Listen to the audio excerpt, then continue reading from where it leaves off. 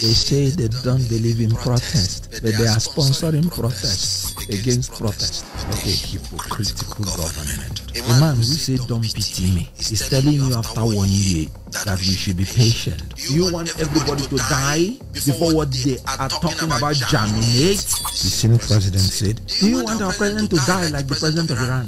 I'm asking the Senate president, do you want Nigerian people to die of hunger like dogs? Ijoba is a man who wants to be too sweet for everybody. He is a man who wants to appear too sweet for everybody, and that is why they are looking him up. So you are no longer this person. Yes, and you don't want that job any longer. No, I don't. As far as 2023 is concerned, P2B is 300% better than Atiku and Tinubu. But going forward, you don't think so? Going forward, Atiku, Tinubu, P2B, you should step aside.